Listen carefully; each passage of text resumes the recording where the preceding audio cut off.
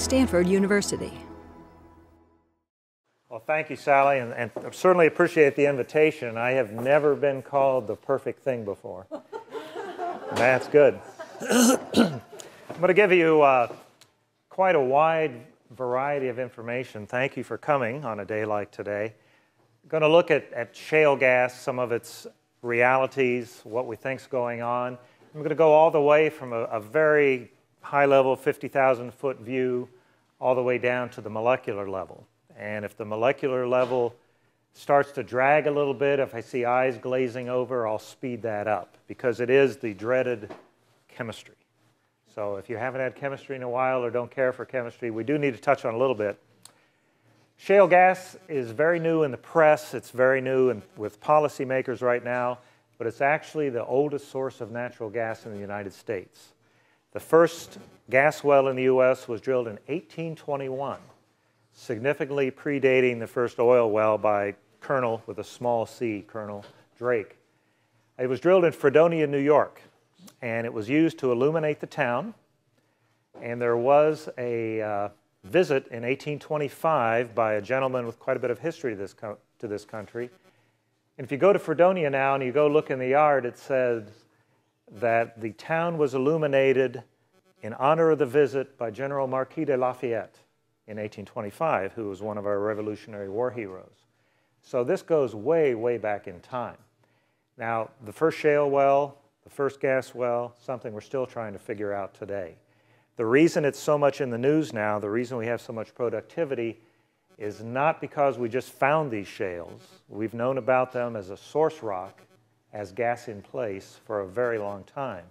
What's happened is that technology and demand have allowed access to this resource and turned it from gas in place to very much a producible resource or a potentially producible resource. So that's what I'll be focusing on today. We seem to be having a computer. What it says at the top is 2007, where are the Haynesville and Marcellus? Just going to take a look back 2 years from now. Shale gas now supplies about 10% of our daily production in this country, 10%. Coal bed methane is also about 10%.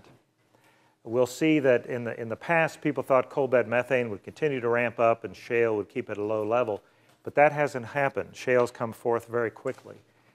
Some people may not realize that in addition to this 1821, shale gas and coal bed methane go back even further. Are there any fans in here of the original Star Wars? Okay, got a few? Well, you may remember when Obi-Wan Kenobi turned to Yoda when they thought Luke was going over to the dark side and said, "That boy was our last hope." People don't realize that Obi-Wan was really talking about coal bed methane. And Yoda said, "No, there is another." And it wasn't really Princess Leia, it was shale gas. But actually, there's even more things coming down the road. We do have a very diverse natural gas supply in this country, not just shales, not just coals, tight sands, conventional reservoirs, carbonates, etc. But in 2007, these were the main plays. There's the classic shale plays, which were at a pretty low level. Whoops, excuse me.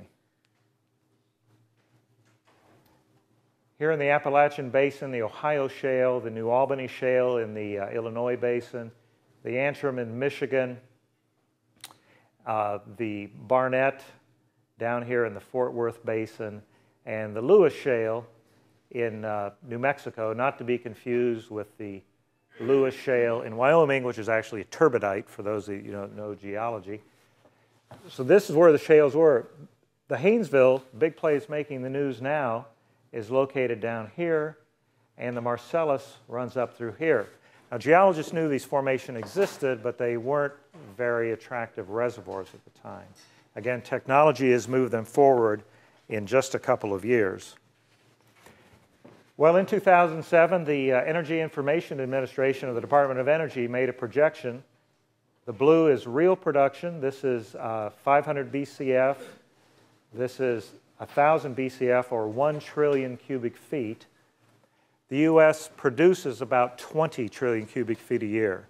We buy another 3+ trillion feet from Canada. So we're about 23, but we produced 20. And they thought that, well, by 2007 or maybe 2011, the shale gas would account for 1/20th of our required production. And actually, right now, we're sitting at 2 TCF. So this projection in 2007, a forecast, it wasn't meant to be truth. It's just given certain assumptions, this is what could happen. The forecast was wildly underneath what turned out to be reality, with shales now producing, again, 10% of what we need.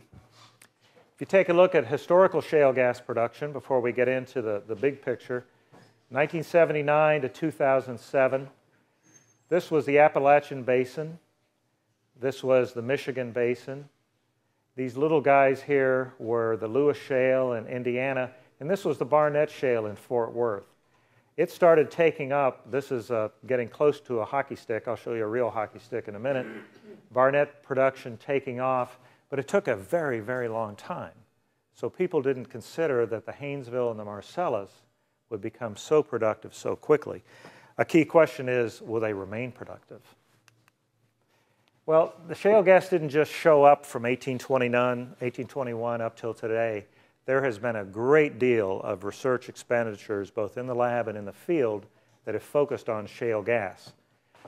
Some of it out of your pockets, taxpayer money out of the Department of Energy. Some of it out of natural gas users' pockets from the Gas Research Institute, Gas Technology Institute, and some very good work was done. Additionally, this has caused a frenzy of acquisitions, the most recently being when ExxonMobil just bought a company called XTO for $30 billion, and they will have a lot of access to shale gas as well as some oil from shales in the Williston Basin. And additionally, a great deal of money has been spent on developing the resource, the infrastructure, the drilling, the pipelines. So shale gas didn't just show up, although it's been relatively new in the popular press. One example of what it took to get there is shown by George Mitchell, who's now retired from Mitchell Energy. His company was bought by Devon Energy. He knew what he had. He knew he had all this gas in place in the Barnett Shale around Fort Worth and Dallas. But his engineering staff, as bright as they were, worked again and again and again to recover this gas. 1980 to 2006, and here's a hockey stick. That production in number of wells, 3,000, 4,000, 5,000. The Barnett alone now produces about 1 trillion cubic feet of gas. Many of the wells that were first studied, looked at, stimulated, fractured to try to get that gas to the wellbore were re-stimulated, refractured as technology improved, and they eventually got the formula right. So this is an example of a lot of smart people spending a lot of money and a lot of time to get something to work. But once it works, you can take that elsewhere around the world. Shale gas is becoming very much pursued in Europe, particularly in Ukraine, in Poland, in Germany, as well as in China and some other countries. Well, shale gas has a lot of exploration considerations. It's not an easy reservoir to work with, or we would have figured it out a long time ago. The question of natural fractures, these shales, these rocks are what we refer to as tight. They do not readily flow anything through them. They look more like this screen as far as their fabric. They're very, very low permeability, very low porosity. Sometimes fractures help that gas to flow to a wellbore. Sometimes fractures are a problem. So there's a question of whether they work. If the fabric of the rock, if the ability of the rock to transmit fluids and gases changes, then we can take advantage of that. There's also a matter going all the way back to the organic matter, and we call that kerogen, the parent material of oil and gas. What kind of organic matter do we have? Because not all organic matter is created equal. Most of the oil and gas on this planet came from single-celled organisms, bacteria, algae, and we have to have the right kind with enough hydrogen to generate this natural gas. And then the question comes up, was the gas generated in place by bacteria or by standard petroleum sort of thinking where you have organic matter deposited in a sedimentary basin It gets heated up, it changes to this kerogen, which changes to something with an even stranger name called bitumen, and then we generate oil and gas. So again, it's not an easy path to understand. How hot these rocks got and when is important. And finally, as we're drilling these wells, we'd like to be able to evaluate these reservoirs while we drill. Shales are called a resource play, along with coal bed methane and tight gas. That means, unfortunately, we have to drill a lot of wells to get the production that we need. If we can drill better wells quicker, we benefit from all aspects. One thing we do know about shales is that they are quite variable. This is a plot of some geochemical parameters, the amount of gas in place on this axis, the thermal history of the shale, how much gas is adsorbed or actually sucked onto the organic matter in the shale, how thick is it, and how much organic carbon. And what you can see even from the back of the room with these colors is that a variety of combinations of these critical parameters can still make a successful gas play. So we don't have a cookie cutter. We can't go out to a basin somewhere in the world and look for parameters X, Y, and Z and come up with something. There's also some surprises. This is known as a petroleum system chart or an events chart. What it shows is in the Antrim Shale in the Michigan Basin that the rocks and the organic matter were deposited back in the Devonian. And they had various things happen through them through time. But it was actually 10,000 years ago that the gas we produced was generated. 10,000 years ago. So what you have are microbes dining on a Devonian buffet. And that fact changes your exploration strategies. So there's all kinds of extra things that go on with these shales. Well, there are some things we know as we're learning about this, at what makes a successful shale gas play. If you want to have productivity within a shale gas system, we know we have to have thick enough rocks that have a significant organic richness, and you'll often hear in the press total organic carbon, or TOC. It's really not carbon we're concerned about. We have lots of carbon. We have too much carbon. We need hydrogen. We need the hydrogen because every methane molecule is 1 carbon and 4 hydrogens. It rapidly depletes the hydrogen supply in a system. So we need thick shales with lots of hydrogen that have undergone a good thermal history to generate a lot of gas in place. And then we also need the right kind of mineralogy which will impart a certain brittleness to the rock, that when we fracture these rocks, when we stimulate them, they'll crack in most cases and allow gas to flow to the wellbore. Having increased pore pressure helps. That is, it'll help the productivity, and I'll touch a little bit about that on the end of the talk. And having enough ability to flow, what we term permeability, to make all for the productivity. So the right kind of rocks with the right kind of history, with the well-behaved, that when we stimulate them, we get productivity. So that's what a shale gas play needs. So those are all big 50,000-foot sort of views on things. The actual rocks themselves are extremely difficult to characterize. They are so fine-grained. They have, we measure Darcy flow of water, through, say, a sand aquifer in Darcys. These shales are in micro and nano Darcys. So they are very, very difficult to flow gas through. So while we know the words, getting to characterize these rocks and see what we really need to do is another question. So that's a little background on shales. We've known about them a long time. We've known about the gas and the history. We can now tap them through technology.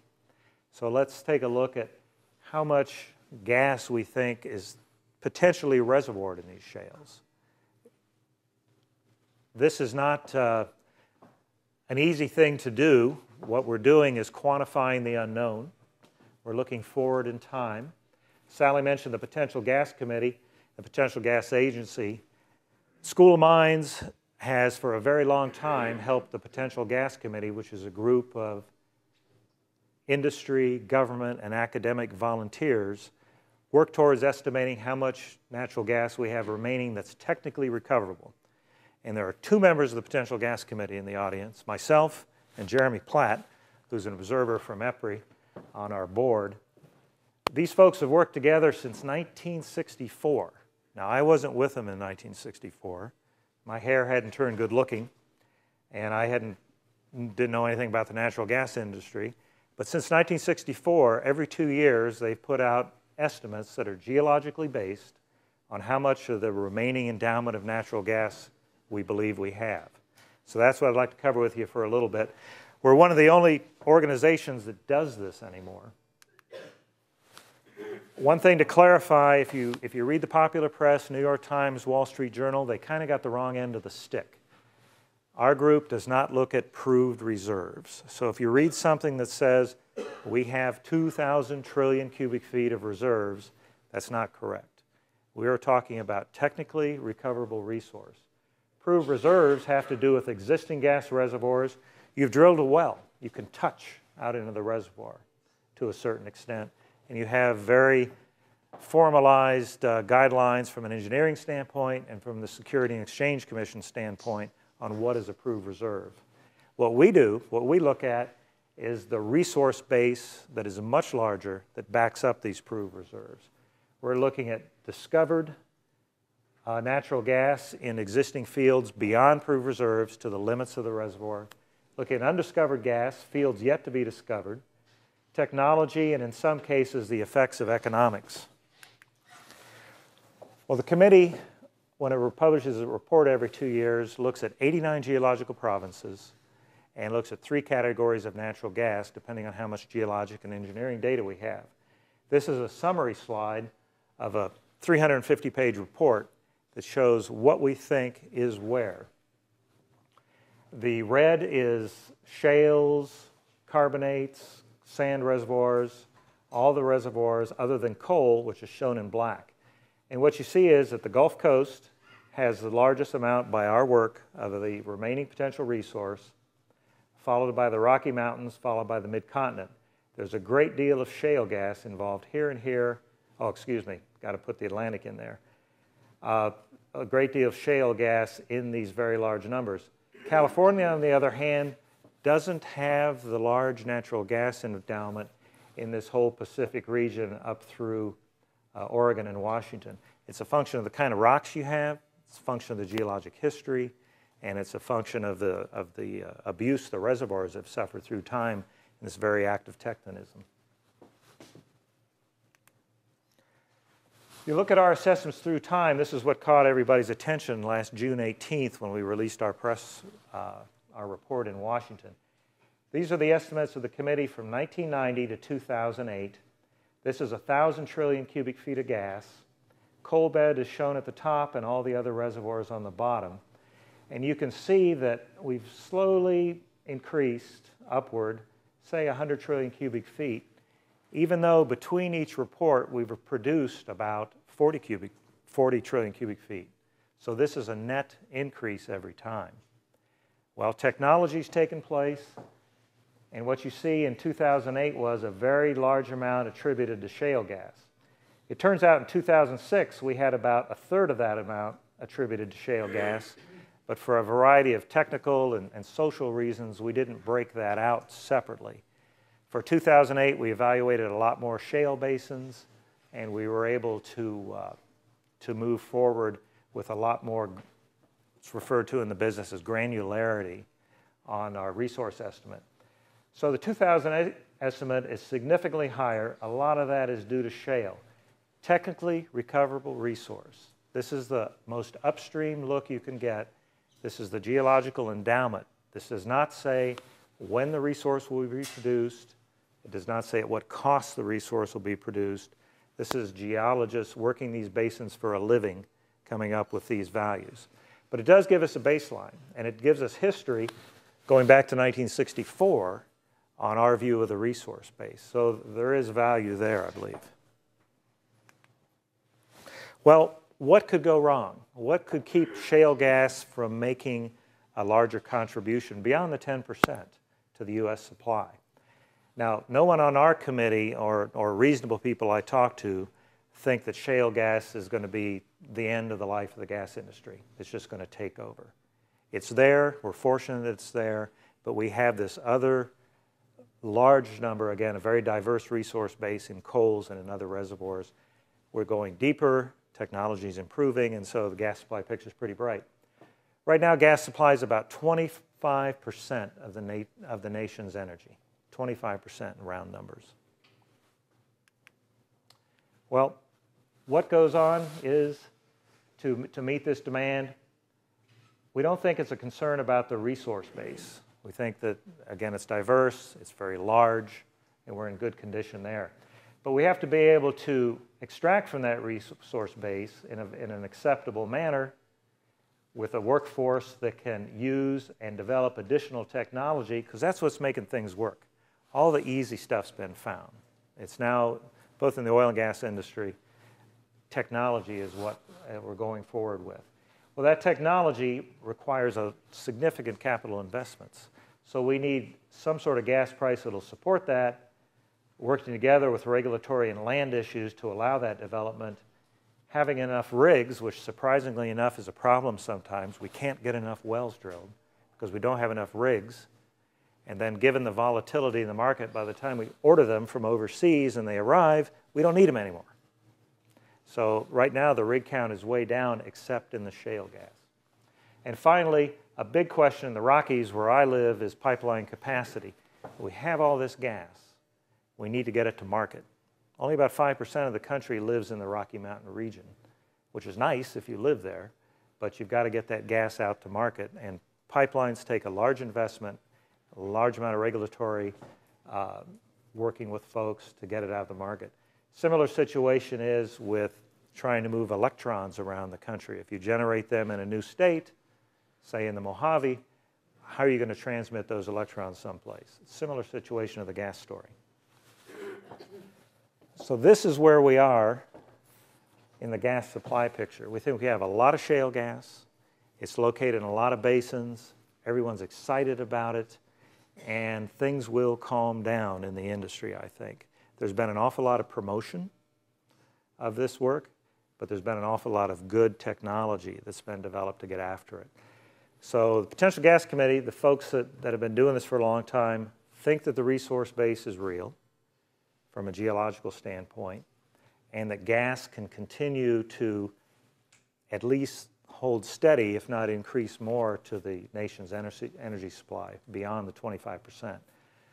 All the questions of infrastructure, the questions of price, competition is all yet to be resolved. An interesting side issue that's what happens with shale gas has to do with liquefied natural gas. LNG is the way to move natural gas from country to country across the oceans.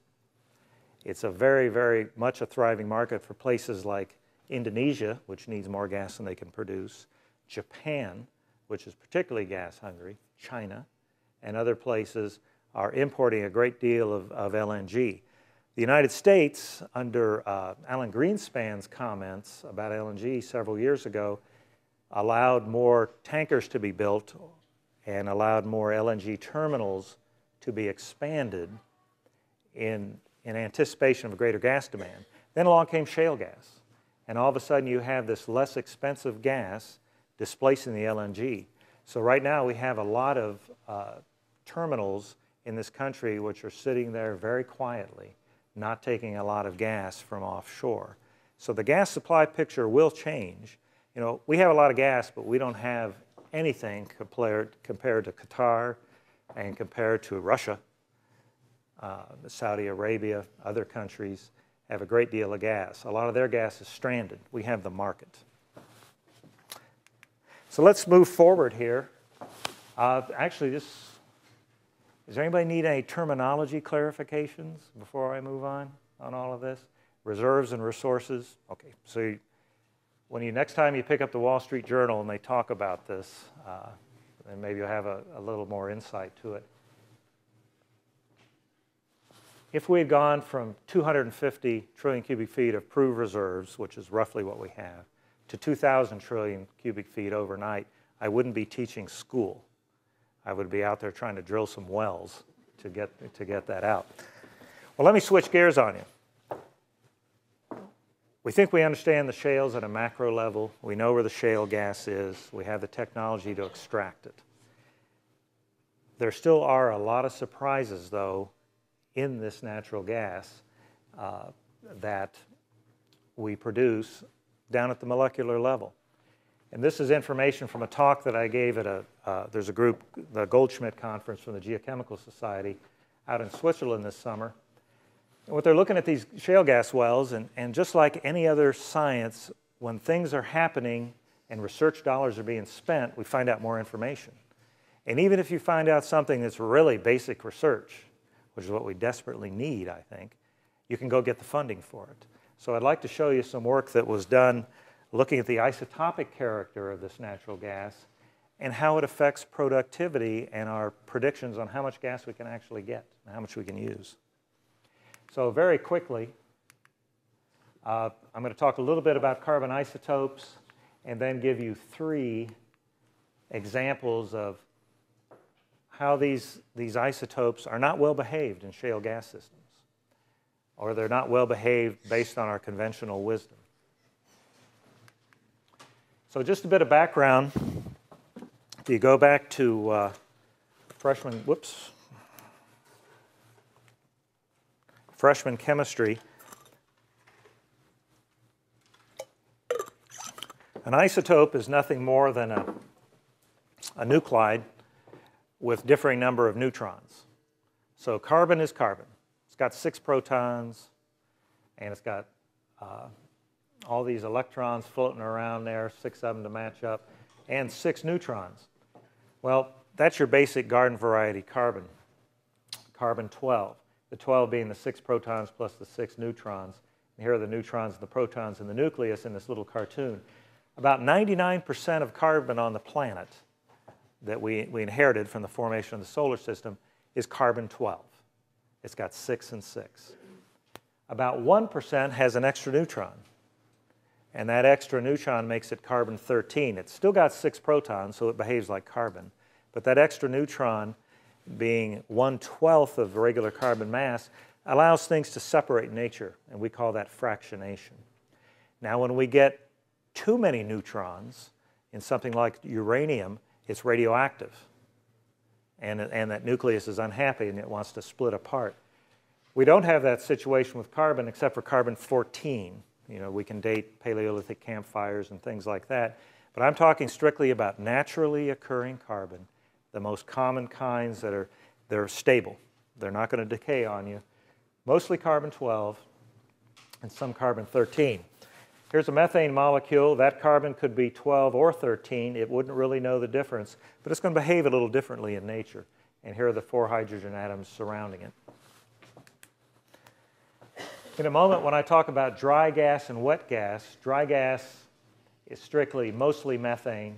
Wet gas has the more liquid components, ethane, propane, butane, the stuff in the lighter, pentanes, and hexanes. So dry gas is either a result of being generated by bacteria as a metabolic product, and you probably know this as landfill gas, or if you don't take your trash out and you leave it out behind the frat house too long, you know, it swells up, and that's microbial gas. That's dry gas. Or it could be natural gas that has gone through such heat in a natural burial in the earth that these guys have cracked to methane. Well, it's easy to take samples for a gas isotopic thing. This is not a advertisement for IsoTube or Isotech. I haven't got a clue where they are. But it's very easy to collect gases when you're drilling a well. You can either collect them in these little tubes, and they call them isotubes, which makes it sound like it's a fancy way to preserve things, but those isotopes don't care. Just get them in a tube, seal them off from the atmosphere, run them in a very standard laboratory instrument, and you can measure the isotopic composition. They also sell you something called iso jars, which is a plastic jar with a little hole in the lid, so that when you put rocks in here and a little bit of water, any gas that's absorbed onto that rocks or in the porosity will evolve, and you can take a little bit of it out and run it through a gas chromatograph. So very simple analyses. Well, when you're drilling a well, sometimes we have what's called a mud logger on there. Drilling mud is simply the material we put down in the well to lubricate the drill bit. and to control pressures so that well doesn't flow back on us to blow out at the surface. And it's got a couple other uses too, but this drilling mud, as we're drilling that well, as we're drilling that cylinder or rock, down say 2, 3, 4 miles deep in the earth, gases that come out of the formation are entrained in that mud. And the mud logger, guy sitting there in a nice little trailer, hopefully with an air conditioner, depending on where they are, can take some of that gas out of the drilling mud that's helping you drill that well and measure that gas in just a real basic chromatograph. And we get how much C1, C2, C3, methane, ethane, propane. But you can also measure, and it costs a lot more money, how much methane, what the methane isotopes are like, and the ethane and the propane. And the reason this works is shown on this diagram. This is a plot of either depth or increase in temperature. And this is a plot of the ratio of carbon-13 to carbon-12. And I won't go into the derivation of this ratio, but all it does is compare how much 13 you got, the heavy isotope, the extra neutron, to how much 12 you got, your normal garden variety carbon. And it measures this difference in parts per thousand. So there's not a lot of difference. There's just a little bit more carbon-13 in some gases and a little bit less and so forth. Well, what happens is bacteria make carbon that is very, very deficient in carbon-13. So it has this minus 80 number on the ratio. Bacteria want to break carbon-12, carbon-12 bonds. It's easier, and they derive more energy from it. So they're not as happy with breaking carbon-13. So the gas that they give off as a metabolic product on some of these bacterial consortia is very deficient in carbon-13. When you make oil, you get more carbon-13 from degradation of the organic matter in the sedimentary rocks. But as you heat that material naturally in the subsurface, what happens is that the 12 bonds preferentially break, and you end up with a material that's more and more rich in carbon-13. So in a nice little laboratory instrument, mass spectrometer, you can measure how much 13 compared to how much 12, and it's a fingerprint. It tells you exactly what's going on in this gas, what its heritage was, and what its thermal history is, if you're smart enough to interpret it.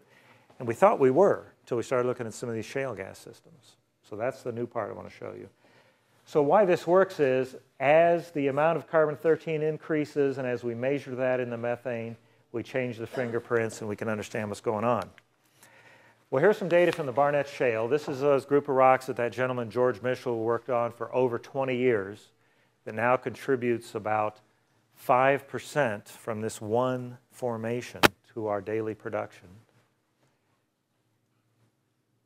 Normally, if you were to plot gas wetness, that is all methane here, versus the isotopic composition, in this case of the ethane, more and more carbon-13 up here, you'd get this kind of line. The gas gets drier as it gets hotter, and you get more 13 concentrated in the ethane.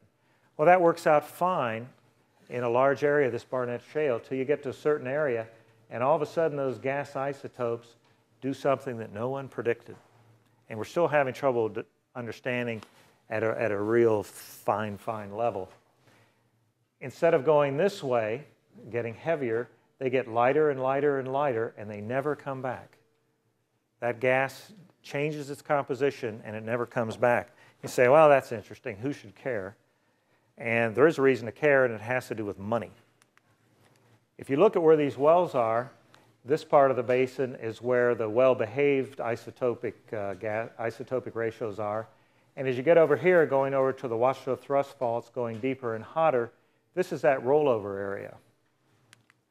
Well, it turns out if you plot gas wetness, being very dry here, versus production over here, that the wells that don't have that rollover are never good producers. They're just never good producers. If you only knew that ahead of time, you could have saved a lot of money. As you're drilling the well, look at the gas, measure its isotopic composition, and say, we're out of here. Or measure it and say, this is a keeper, keep going. Well, poorly producing wells can be down in this area that are very dry. but they also have some organic carbon, hydrogen problems, and some rock property problems. And it turns out, whoops, excuse me, it turns out that the best wells are always up here. They're in that rollover zone. So if only we knew, we have this hindsight, that the best wells would be located there. So to summarize this little piece of the geochemistry, these high maturity shale gas wells, high maturity meaning higher temperature, are the best. We also see this in other basins around the country and into Canada, and they appear to be the most productive wells. And it's a question of whether cracking those bigger molecules, the ethanes and the propanes and the butanes, going down has increased the productivity of the wells. It's certainly increased the pressure, allowing these very, very difficult to flow wells to move on. And additionally, there's a line of thought using some very sophisticated imagery that says maybe the organic matter itself is becoming brittle and cracking at this nanoscale and allowing gas storage within that organic matter. So some unanswered questions. Well, if we just look at a single well, and we'll look at the Haynesville, these are wells that they drill these wells and they come in for 30, 40, 50 million cubic feet a day. That used to be the entire shale production from some fields in West Virginia and Kentucky in the old days. So here is a plot of going down through the geology. This is the formation known as the Bossier-Cotton Valley, and this is the Haynesville Shale right here. As you go down, the gas wetness is pretty high, and as soon as you hit the Haynesville, the gas is extremely dry. Similarly, as you go down, as you hit the Haynesville, the gas isotopes, which were very well behaved and would follow this normal maturity trend, snap back and again get very, very light, much less carbon-13. So a single well is behaving as you drill it, like the produced gases were in the well in the Barnett. So there's a question of what in the world's going on. We know it's overpressure. Typical well, if you drill down, has about 0.45 psi per foot change. So you get about a half a psi, a little less per foot change as you go deeper. These wells have 0.9 psi per foot, almost the strength of the rock itself. So there's a lot of pressuring going on there. And we can explain the origin of that. If we go back to the Barnett and the Fort Worth Basin, we know from using fingerprints that we term biomarkers, we know that that Barnett Shale, I'm trying to speed up here. I got a lot to say, and I notice the clock is moving on here. It's a problem with being a professor anymore. You get too excited about this stuff. We know the Barnett Shale has actually sourced a lot of shallower oil fields. We can look at the shales, look at the organic matter, we can look at the produced oils, and we can fingerprint them, we can correlate them. So there's a lot going on there. However, if we go to where the Haynesville is, which is a beautifully rich, juicy source rock, it doesn't appear to have sourced any oils in the area at all. There's only one oil, and these data points represent hundreds of wells in Texas and Louisiana, with many wells behind each point. There's only one questionable oil that may have come out of the Haynesville. So it looks like the Haynesville is a closed system. It's keeping all its hydrocarbons in there. These things are cracking. They're causing this massive overpressure, and it is a massive overpressure, and they're enhancing the productivity of the shale gas dramatically. Now, it's not a simple matter of just drilling into these things and producing them. We typically drill down a vertical well, go horizontal, and go out for maybe a mile within these rocks, and then complete these wells 11,000 feet underground. So it's an expensive proposition. So that's two looks at the isotopes. One is that rollover where in the producing area you can find where the best wells are after the fact. But also drilling wells, you can find out what's going on. And then finally, permeability in shales is a big question. Permeability is the ability to flow fluids through these rocks. In our case, flowing gases through these rocks. Shales, again, are notoriously low in that. We'd love to be able to know when we drill where the best zones are so we can put our stimulation treatments, concentrate our energy into breaking up this rock into the right zones. Well, the isotopes actually give us some insight into this. This is depth going down the wells. These are 100-foot intervals. There's about 5 samples per every 100 feet. That's a very expensive proposition to do 5 isotope analyses on the mud gas, the gas that's coming up as you drill the well, and on the cuttings gas, on taking the rock you've ground up, putting it in those jars, and letting the gas devolve off of that. So it's a very expensive proposition. And the laboratory that was doing this work finally asked them, why are you doing this?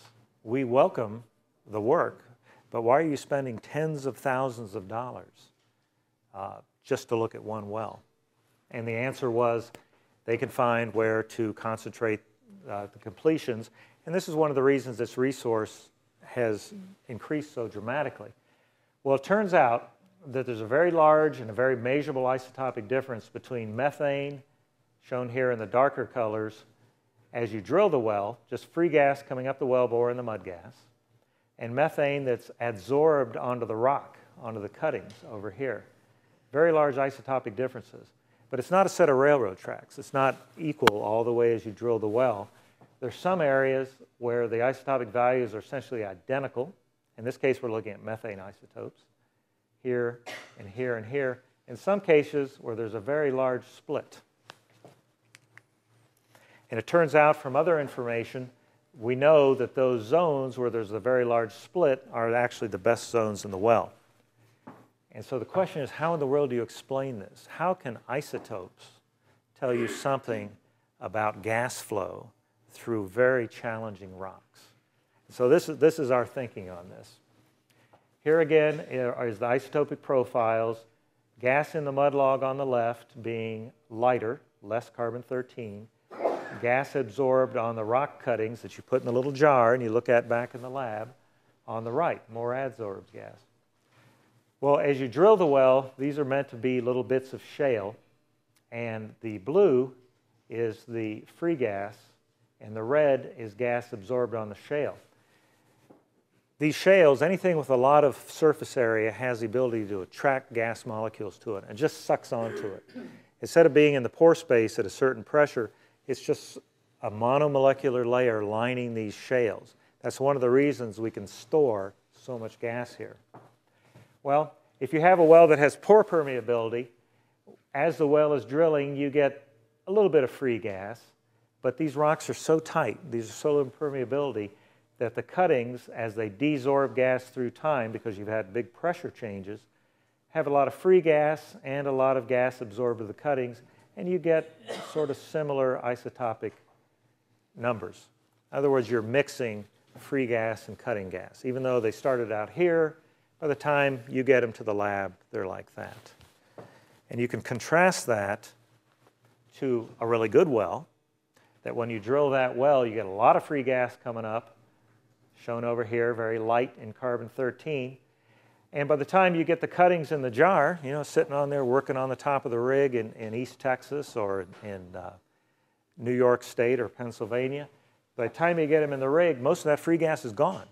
So the gas that desorbs later is the heavier gas off of the cuttings, and it shows up over here.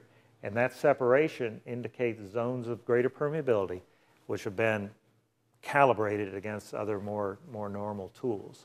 So here's a way to use gas isotopes. It's expensive, but a lot of companies are doing it in a lot of shale basins in the United States and Canada because it seems to work. So this was pure serendipity. People doing basic research had no idea that they could use isotopes like this. So to conclude the isotopic part of my talk, we can correlate the shale gas well performance to these gas character anomalies. And we care because we'd like to continue extraction of this resource. We'd like it to be a steady or increasing flow of natural gas. So the more we understand about that from a science standpoint, the better we're able to extract this. When the ethane isotopes roll over, that Barnett example, where the gases get lighter and lighter and never change across an entire field, we know that's the best productivity. You can also get that from propane isotopes, but often these wells get so hot that all the propane is cracked to ethane, and you don't have much left.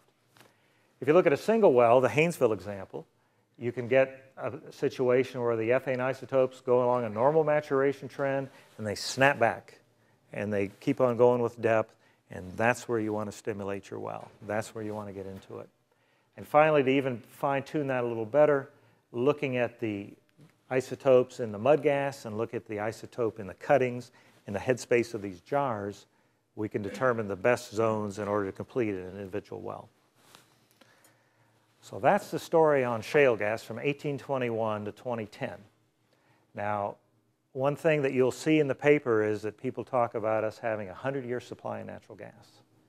And all they've done is taken work like the work of our Potential Gas Committee, say 2,000 trillion cubic feet with proved reserves, and they've taken how much gas we produce a year, say 20 trillion cubic feet, and they've divided. And that is really not what to do, and our committee does not do that, because this gas is in a natural system. We have a variety of environments. Some of it's very high quality in pretty well-behaved rocks, we understand. Some of it's in rocks that are much more challenging to extract.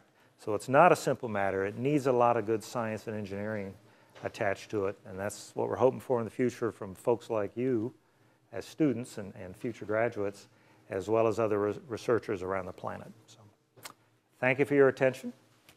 Okay,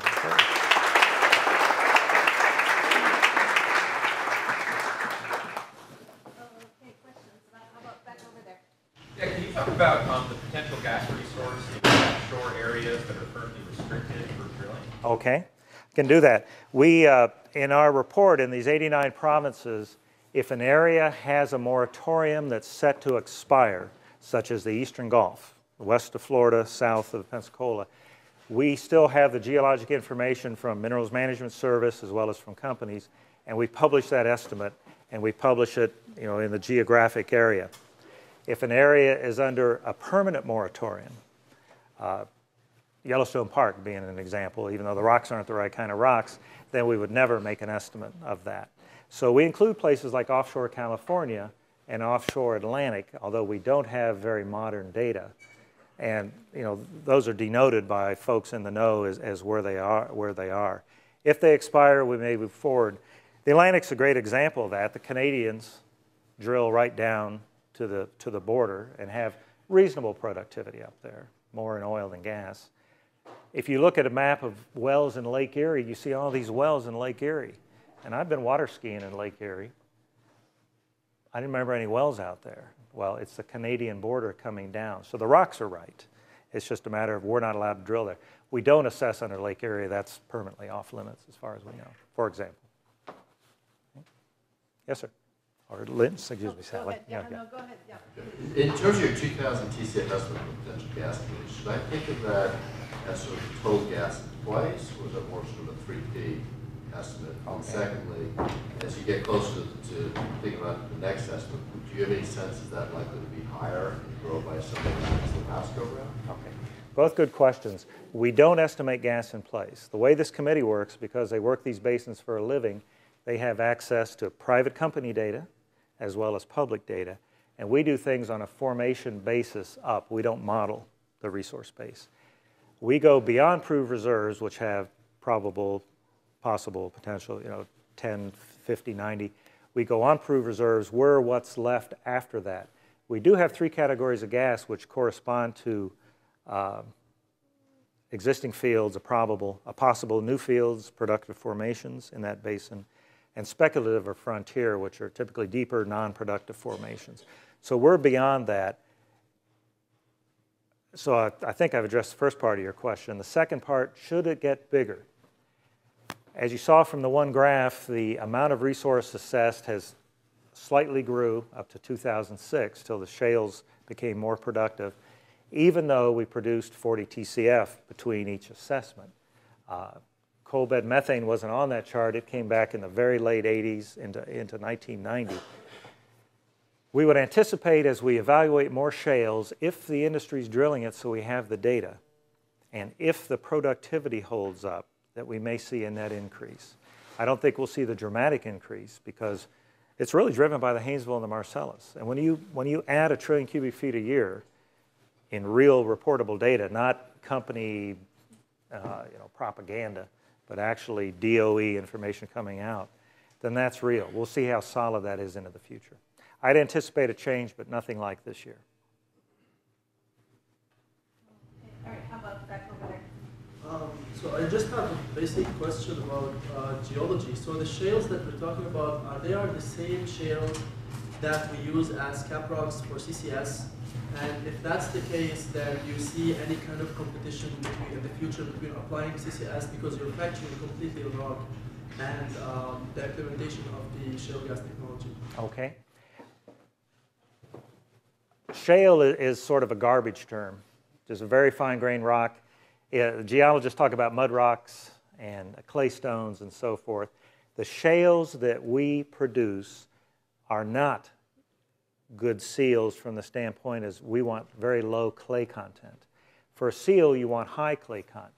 You want those clay layers, the illite, the smectite, etc., to be laying like this so they form a nice broad seal under pressure from the overburden. Additionally, on a percentage basis, the amount of shales that we actually touch looking for gas is a very small percentage of the rock column of shales that exist. Philip? Yeah. I've been looking at Philip Wolfram since this talk started. Since I tried to give my introductory remarks, I said, my goodness, he looks like Philip Wolfram, who I had as a freshman at Colorado School of Mines, and who wanted to be a geologist, and then he went to the dark side and went to civil engineering. But I'm looking out there thinking, oh, if that's not Philip, that's his brother. But I've met your brother. So I knew that wasn't it. So, hello. So excuse me here. I'm just looking at this, and you're not even grinning or waving at me or anything. Very professional, very professional. Okay, Lynn, how about, So you've no doubt heard all the talk about how there's now so much gas available from the shales that we have the option, for example, of repowering lots of old coal-fired units as with natural gas, getting a boost in efficiency and a reduction in the amount of carbon in the fuel, and therefore a reduction in the CO2 emissions. Now, whether that and the question of whether that works in the long term depends on whether the kinds of production can be sustained and actually increased to accommodate the additional energy demand. And so my question for you is, I mean, you're probably in a better position than anybody else to have some sense of what fraction of these resources actually do get converted into proved reserves that will be the kind of reserves that actually do run a power plant. So could you just kind of strip away all the propaganda and advocacy that's going on and tell us, is it realistic to expect that you really can accommodate more or less any amount of increase in demand for natural gas for electric power generation? Well, any amount, I'd say no. We have, the industry in this country has produced about 900 trillion cubic feet plus of gas. We don't have good records, but we do know that we've produced at least 900 trillion cubic feet of gas in a reasonable time frame going back, X number of decades. Gas didn't come into its own until after World War II as far as large volumes. The interstate pipes were put in place in the 1960s out of South Louisiana, Texas, up to the Northeast and all. So compact history.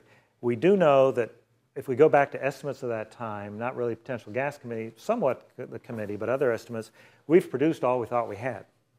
So our view of the endowment changes as we get smarter. And there have been surprises like the Haynesville and the Marcellus and other shales, the Fayetteville, taken a lot of work and a lot of effort and a lot of money to get to them, but there's been some duds too. There's been particularly the Baxter Shale in the Green River Basin and the Caney Shale in the Arkoma Basin have not worked. And a lot of it's too much clay. They don't fracture well. So it's not a simple matter of taking how much shale we have and dividing. So pulling on that gas to accommodate any number of retirement of coal plants is not something that can be guaranteed. The geological endowment says we got an awful lot of gas. And we're finding more gas. Our understanding of the endowment's increasing. But to get at that gas, and that was my earlier comments in summary, some of that resource base is very high quality, some of it's not. So it's not something as simple as having a policy to say, let's go do it. Can I add to that just a little bit? With electric power research institute, we just done quite a bit of work on that. One concept is that they have core areas, and they have what they call goat pasture areas in each of these areas. So you might get 3 billion cubic feet in a lifetime projection for a well, where we have to go 25 more years before we're going to know whether or not we got that 3 billion cubic feet. So it's still an estimate. We're at a very early estimation stage in every one of these basins. So let's say a really good well is 3 billion. People have up to 6 billion. They've been muttering up to 12. But if you're spending $3 million to $8 million to drill a well and frack it maybe multiple times over its life, and you end up with only 1 billion cubic feet, well, suddenly your economics have changed terribly. But you're going to need a lot of those 1 billion cubic footers to get at all the quantity of gas you need to, say, replace the power plant infrastructure.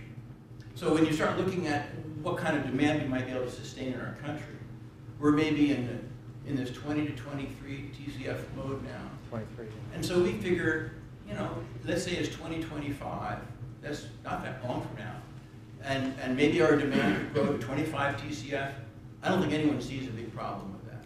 Not with that. But if you see, let's say you go to 28, 29 cubic, a trillion cubic feet, then we're in a little iffy mode, and that's also when you're importing some LNG but competing with the rest of the world, who's also discovering gas as a commodity that they want to monetize, not just send to the United States. And then if you get it into over 30, we're reaching a point where we're beyond goat pasture.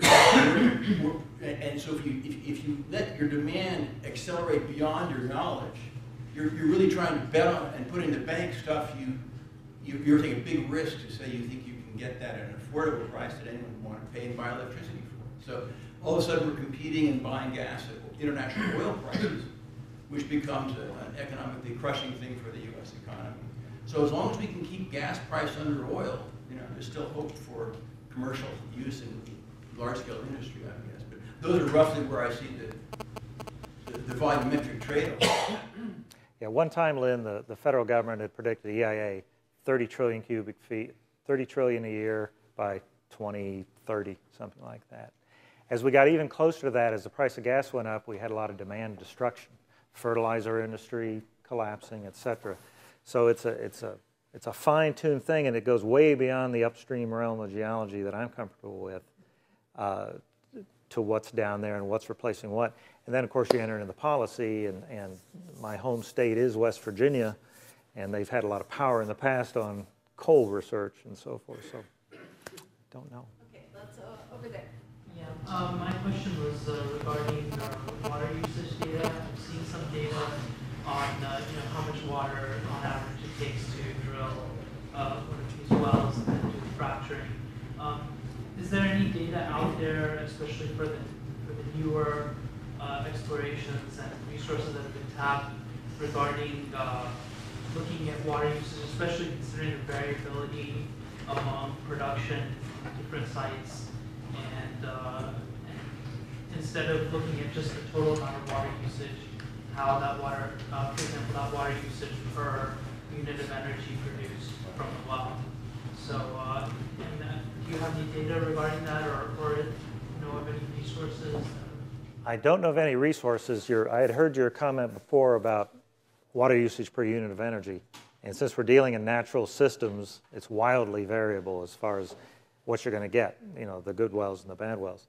It's an interesting topic. I don't know if you would go to the oil and gas conservation commissions, but if you go to a place like New York and Pennsylvania, they're not set up for this. They don't have those data.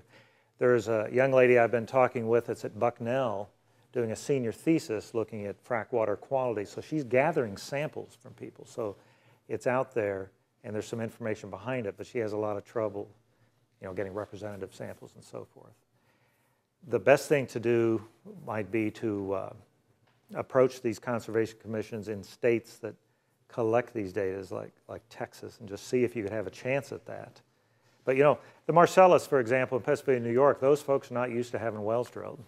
And so there's some real regulatory challenges, and there's some real fear, some of it probably justified based on the horror stories they may have heard. You only hear the bad news and not the good news. So there's a challenge getting new data from some of these folks that really aren't set up for them. Pennsylvania has a 5-year hold on the data. So if you give them the data, they don't have to tell anybody for 5 years. That doesn't help us. All right, how about here and then back there, and then that will be the last one.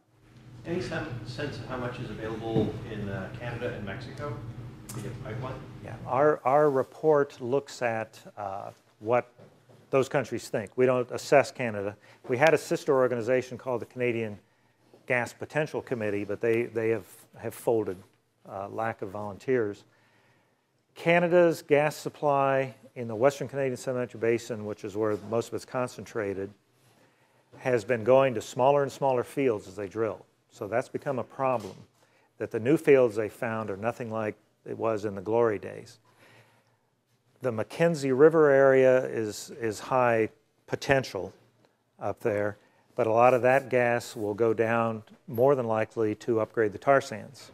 So Canada's fine. They used to give us about 3.8 trillion cubic feet a year. Now it's down to about 3.2 because their gas supply picture is not going up, except for the hope of the shales, the Horn River shales and other shales in British Columbia. But you have some real infrastructure issues to get up there to get that gas. But there's nothing wrong with the rocks or the technology. So you're going to see an increase on that. They also are in fairly early days of coal bed methane. They're actively going for that. It's nothing like our San Juan Basin production. But then nowhere in the world is like our San Juan Basin production. So they have greater potential in the unconventionals, as yet not quite as developed. Companies like Talisman Energy, looking at the Horn River and the Musqueam and other shales, it's strong hope. But Mexico, it's hard to get information out of them. We've had Mexican observers on our potential gas committee, and they've literally disappeared through time as far as their companies. We don't think down an alley or anything, but you know, the mail's returned and so forth. And their situation is a lot of their gas fields are undercapitalized, and they concentrate so much on that heavy oil that they've got, that high sulfur oil, and working on that gas is a poor sister. Typically, 10 years ago, 5 years ago, to be at net zero between the Mexican border and the U.S. on gas. And now we're a net exporter to Mexico at the moment. But they have refineries and so forth. So Mexico's a lot quieter.